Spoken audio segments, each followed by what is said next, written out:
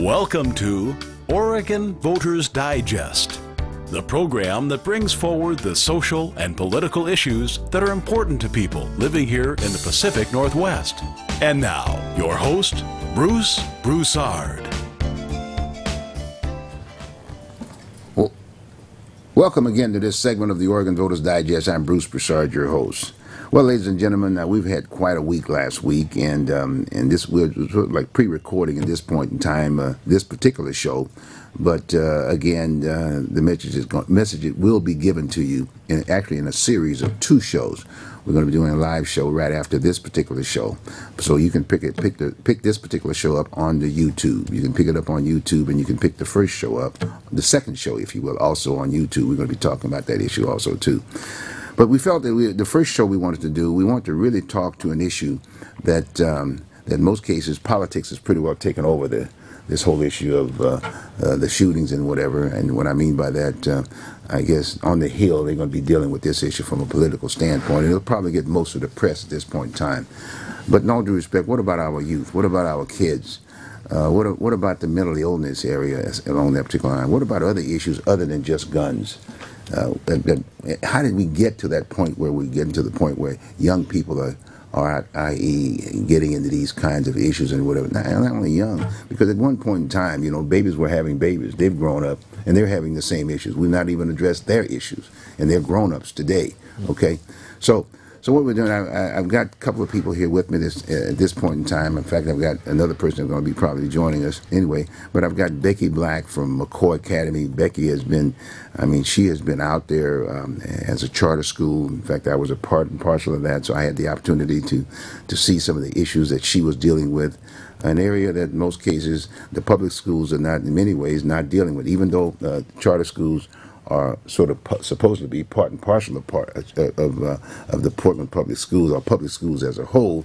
It still is a sidebar, if you will. If I had my brothers, we wouldn't even have anything. I would just basically say, schools, make it happen, fix it. But in all due respect, we have to have individuals like the McCoy Academies of the world to respond to issues that the masses of the education system does not deal with. And then another individual who's with us is John Canna. He's been around the state of Oregon, for that matter, and addressing the issues of young people across the board.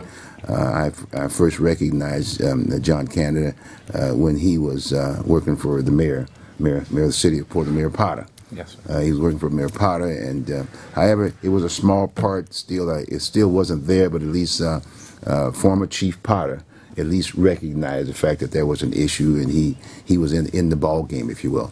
Well, as you know, Chief Potter now is not he's not mayor of the city of Portland at this point in time. He enjoys his retirement a little bit. He still gets involved in a number of things, but John he's carrying the ball, and he's been involved in a number of the issues, but he's still focused, if you will, on young people who are needing help and guidance and whatever, and trying to educate the majority of the community as to the need, if you will, to address issues in those particular areas. So these are two people going to be joining me. Like I said, it'll be sort of like open-ended, if you will. We're just going to have a discussion. We're talking to the aftermath of this whole shooting incident, but in all due respect, we should have been addressing this issue a long time ago. But it's given us the opportunity to do so. We've got a president that's elected, that has been reelected now. I hope we understand why he's there for an additional 4 years, because I really would have some concern whether or not, in fact, that people would have addressed this issue or put it right in just in the area of PTS, post-traumatic stress. And you know what that's all about. Every military person that has gotten out of the service of late has basically been addressed PTS, and there's all the accolades about helping the veterans and whatever, but they're still not addressing the issues. So with that, I think I've said enough. Let's get out there and first off, let's start off, Becky, with just sharing with the viewing audience a little bit about yourself and the school, the McCoy Academy, and I know you've been there, Kellogg's and all, right? Thanks, Bruce. Thanks for inviting me over today, and thanks for letting me be here with John Canada, who I have worked with for 25 years. Yes. And this man has never ceased from what he is trying to do to help the young people in our community. Mm-hmm. He has been there for the 25 years, and I know we'll be there ongoing. I'm the founder and director of several alternative schools in the metropolitan area, and my belief is that the children that are falling through the cracks, the children that are being expelled at the first sign of trouble, the children that we don't know how to deal with are the ones that turn into sometimes the shooters, that turn into somebody who doesn't have anything to live for. Their life has been rough, and they give up. And those are the very young people we need to touch, and we need to be there for them. And so the focus of my schools is to work with young people who, for whatever reason, aren't making it in a traditional school, who maybe they have academic issues, but also maybe they have mental health issues, maybe they have emotional issues. Whatever their need is, I think that young people that aren't making it in the mainstream of education need us, and need us to be sure that we can help guide them. And one of the things, I believe in early intervention and prevention, but I know for a fact that it's not too late when a young person is 16 or 17. It is not too late to impact their lives.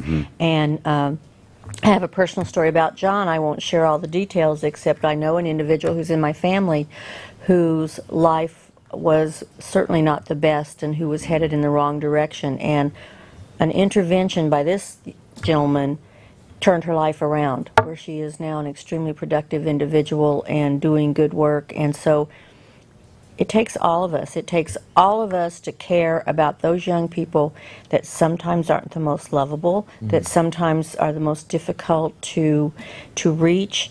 Unless we do something about them, unless we quit kicking them out of the system as soon as they show signs of trouble, this situation isn't going to change. We're going to have angry, depressed, sorrowful young people who have nothing to live for. Yes. And it's people like John Kanda and others in the community that have devoted their lives to make a difference in these young people's lives. And for that, I'm so grateful. I've lived in this community 25 years, and I've watched the work of many unrecognized people who are out there every day on the street, at Holiday Park, monitoring in the evening, on the weekends, doing things that they're not getting paid for, that they're not getting accolades for, that makes a difference in our community. I'm proud to be a part of Northeast Portland. I think there's so many good people doing the right thing, but there's a lot of work to be done. Yes.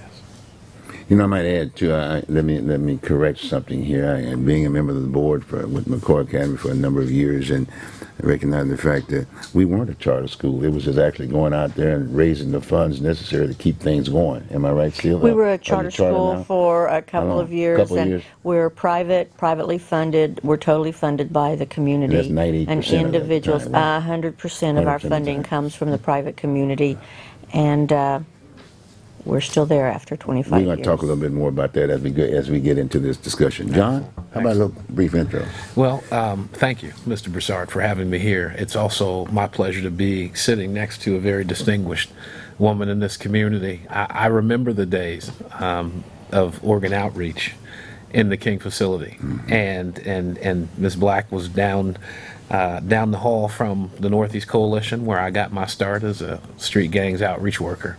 And there were kids that were just flocking into the building. At that time, you know, the King facility was still seen as the hub of the black community, right in the center. And so at the far west end, we had the parole and probation office. Becky's office was just next to theirs at Organ Outreach. Up the hall a little ways, we had some drug and alcohol programs. We had, I think, people from DHS there at one point, and then the coalition office.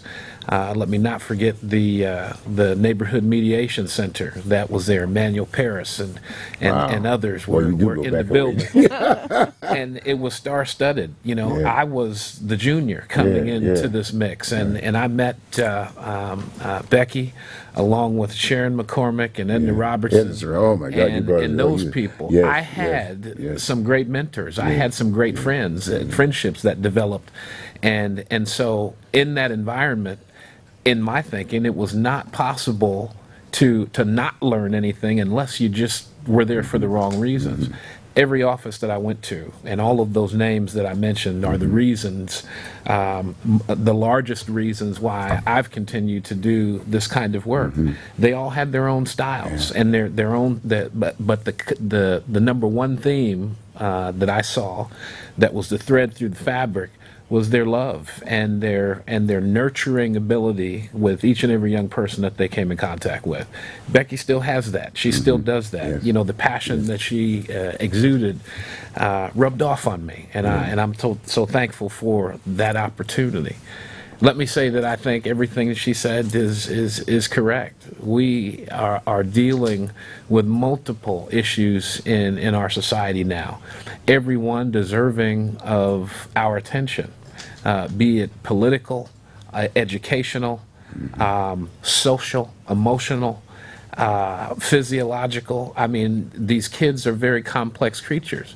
But what I've come to know in all of the trainings that I've gone to across the country, all these years, all of the educational opportunities, though few, that I've had, formal education, and the experiences with working with young people in the community and their families, and all of the organizations involved, it's not complicated. It's not rocket science. You know, all of the best practices and evidence-based information that we are bombarded with now, and they need for you to articulate in writing when you're looking for any form of public dollars. Those are good, but love, kindness, consideration, compassion, caring, selflessness are the types, and consistency are the types of things that I have come to know that children need. Those are things that we all have. They're abilities that we have all been given. And here's the magic thing about it. Those things don't cost money. And so it's a time issue. How do I want to spend my time? What are my priorities? If we can get over ourselves long enough to extend the kind word, to look a young person in the eye, and not let them feel like we're afraid to speak to them, but just engage them. The way that our parents engaged us, the way that our neighbors, when we had true, I think, neighborhoods engaged us, it will make all the difference. It's very simple to me. John, Becky, let's go back in time. And John mentioned very clearly that you were part and parcel of that whole scenario with Edna and all of them. Everybody's on in one roof, you know, at the King facility there and whatever. One, share a bit about what was the definition of that facility at that point in time, and how has it changed to date, and reflect on that. It was kind of the hub of the neighborhood at that time. Okay. Charles Ford, the patriarch of the community, Edna, the matriarch of the community, Yes. Many years of wisdom, and they were my mentors. And it was the hub, as John said. There were so many programs there that were targeting young people. Any specific focus? Well, there had been the first gang shooting in 1988. Okay. And so I moved here on a Saturday, went to a gang task force meeting on Monday or Tuesday, which is probably where I met John, I'm sure. Yeah. And the community was saying, what can we do? What do we do? And we all came together. We came together. I don't recall it being political. I don't recall any of that. What I remember is we've got a problem in our neighborhood. We have a young man who's now dead. We need to address this problem, and we did work together. That first summer we did a jobs program, and the youth gang outreach workers worked with my office. I don't know if any of us were getting paid. I don't even remember. It wasn't much if we were. And we put hundreds of young people to work. But I think over time discovered that education was really, you know, they say education is the great equalizer, and I think we realized how many young people in our community had fallen out of the traditional education system, were on the street, were not in school, and that we had to address a far deeper issue than finding a young person a job when they weren't even in school. Right. So I think we moved forward, and I'm not sure if we have that same passion anymore I don't know. I know individuals do. I think we miss the Charles Fords and the Edna Robinsons and those older people that watch the change in the community. Have been hands-on with the problems for a number of years, but in all due respect. And then as a group, we need to start looking at, okay, what do we do before that child breaks the law, before that child is so desperate they have nothing to live for, and they're so full of hurt and pain they don't care who they hurt. Yes. What do we do? And we're not doing it as a group. We're not doing it as a society right now. Case in point, Bruce, look at what Portland Public School offers. There's absolutely no safety net for a freshman, none. In what regards? What's your definition of safety? I'll use an example. I have a 14-year-old young man in my life who we've been trying to connect, who we've been trying to repair. He's missed over 100 classes already, all Fs. We've been, 2-3 times a week we're talking to his counselor, and there's absolutely nothing. At Benson. She's at Benson. Nothing they said we can do, because they said, Mr. Jed, they reminded me you were on the school board, so you should know what's going on. And I say, yeah, absolutely. There's nothing available for freshmen. They're telling us that we've got to wait until he's 16. Job Corps will not touch you until you're 16. You got to be 16 before you get into that program. The Oregon National Guard has a really good program. Again, 16. So just like you said, Becky, we have a society that wants to wait until it's a mountain, instead of dealing with it when it's a molehill, until anybody does anything. And frankly, I have to wonder if it's not by design. We have a growing number of agencies and industries that are making their bread and butter from that pain and suffering. Prior to 1980, there were no prison industrial complex national convention. Zero. Did not exist. Today, in fact, starting in 1980 until up to today, it's the largest national convention in America. Perhaps even bigger than the military, but certainly bigger than everybody else, including technology. You would think IT would have the biggest, most grandiose national convention. Conventions is where all the players come together and talk about the things they do. Education. And education. Yeah. Everybody. When you look at all the conventions, that's big business. Yes. Look at the prison system. America's largest. There's a lot of people, what I'm saying, is making their money on that. I shouldn't say a lot of people. There's a lot of money being made in that industry. Yes. It's not a lot of people, but a lot of money being made in that industry. And unfortunately, just like the NRA protects the interests of the guns and stuff, these guys are protecting the interests of that system. Well, that system needs clients and customers.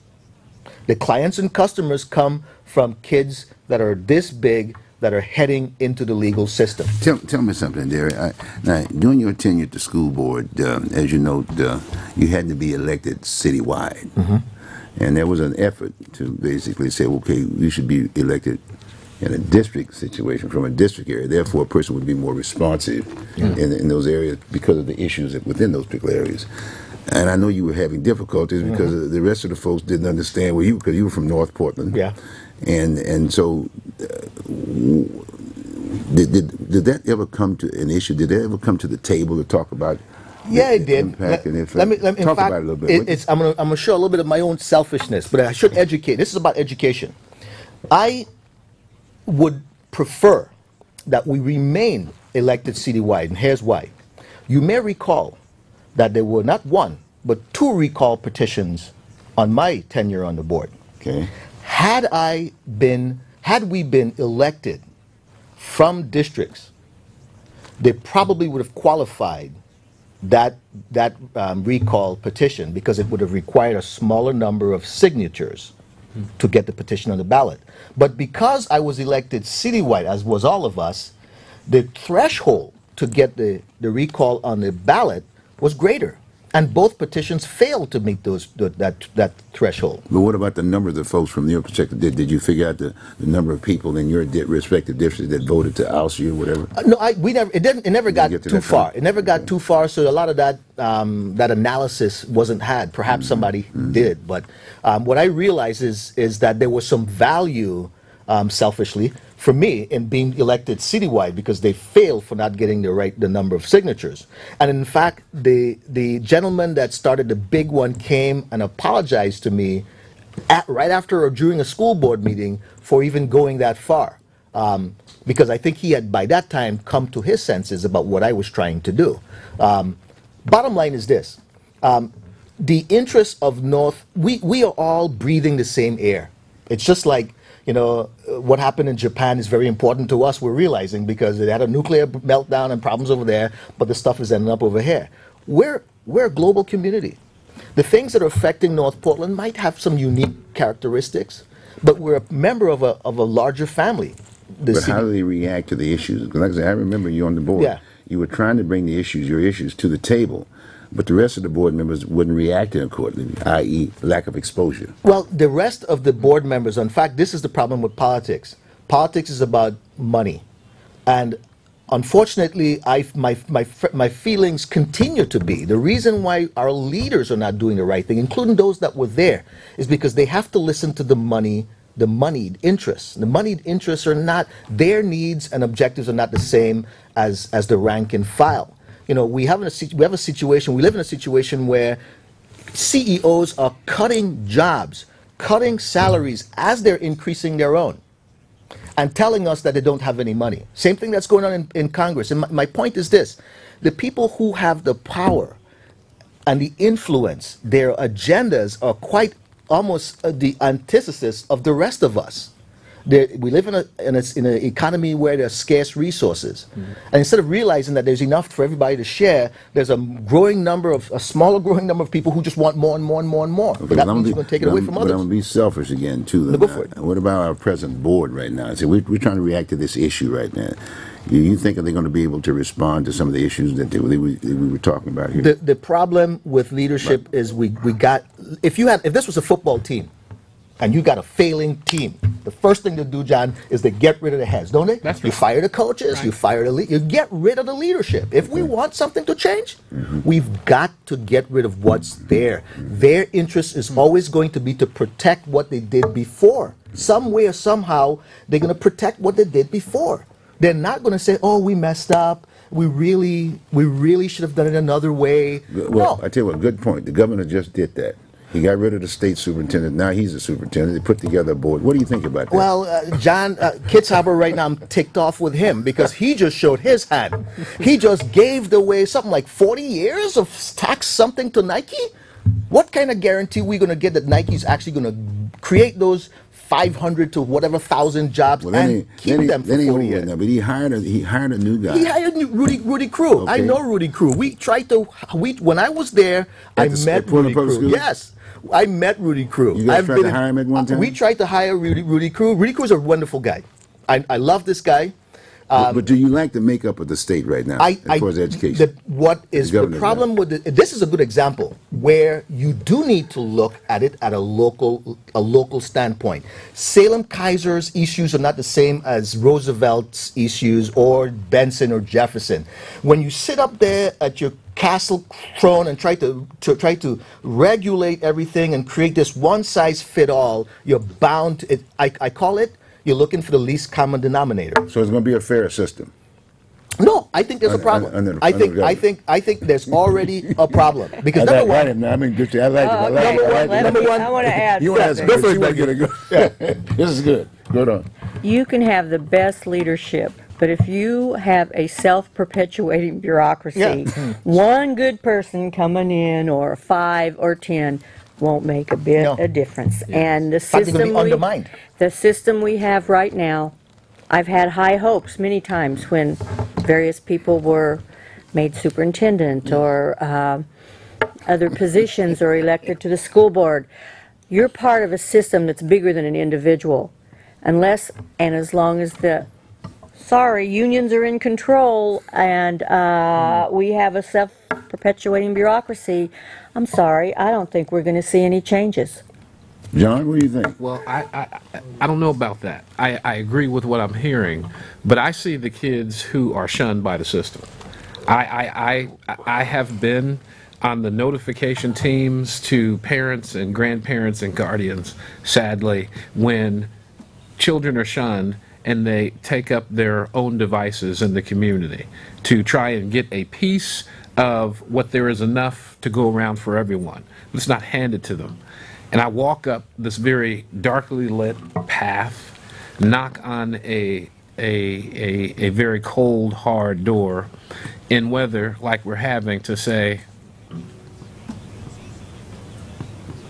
your child's not coming home because of all this. I hear you. I hear you. To say that to a parent or a guardian, because we can't get it right. Politics, education, all important, but is it worth making notifications to Josiah's family? Right. That's the part I deal with, and that is the part that I learned very clearly when I was in City Hall that I have a distaste for. Politics, it's necessary and we have to go there, but if it prevents me, just me, from being the kind of advocate that I know I've been and can be to a child and a family, then I will have to say goodbye to politics and go back to the neighborhood and continue to do what is sound in my heart and in my mind. That's where I am. So while all of these other things will happen, people have called me naive for just seeing a very small slice of this pie. But Mr. Broussard, at the end of the day, when I rest and I've communicated all the messages of love and concern I can to my children and others I've come in contact with, I sleep better. I get you. Appreciate that. You know, yeah, I might make another point too, and I wanted to make that point in regards, in all due respect to the governor. When I think about the board he's put together, if you will, I don't see this message at that board to have that discussion, talking about the issues that we're talking about. No, it's too high. It's too. And in all due respect, I even see that in the Portland Public Schools too. I see the board; they're not going to be able to react to this issue because they don't have this kind of. They're not going to have this kind of discussion because you have to have an individual who's had that exposure, and it's very key. Look like we're about ready at the end of the show. Look like we're going to have another series here. It's very important. Well, folks, thanks very much for being here with us. Derek, always a pleasure. You bet. Okay, John, Thank always you. a pleasure. Thank you, Keep sir. up the good work, Don. Okay, good. Okay, fine. Again, this is Bruce Broussard. Take care. Have a good one. I'll see you next time.